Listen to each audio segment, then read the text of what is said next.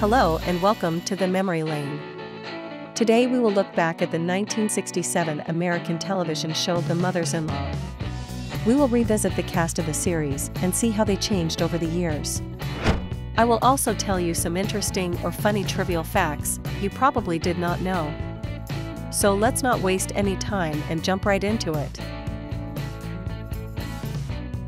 Eve Arden died of cardiac arrest and arteriosclerotic heart disease in 1990 at the age of 83. Kaye Ballard died of kidney cancer in 2019 at the age of 93.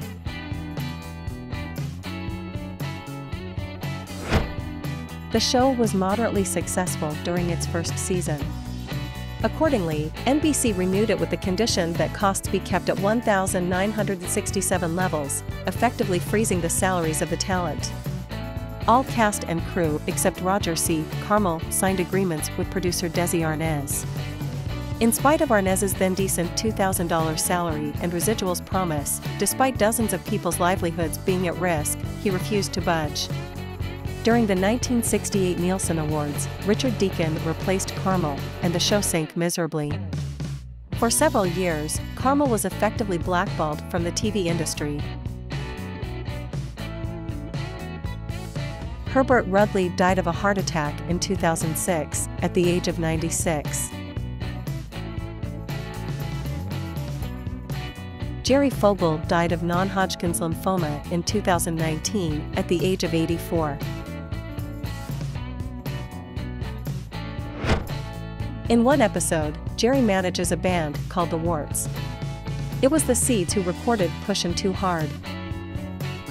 It was Roger C. Carmel, who played Roger C. Buell, who was 3 years older than Jerry Fogel, who played Buell's son.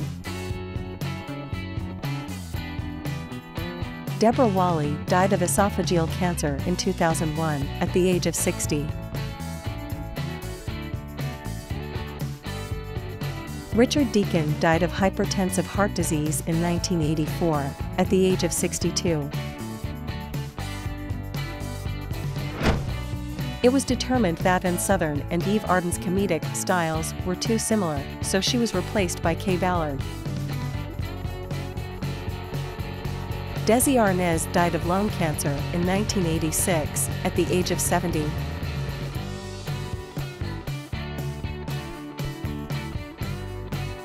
Desi Arnaz Jr. as drummer.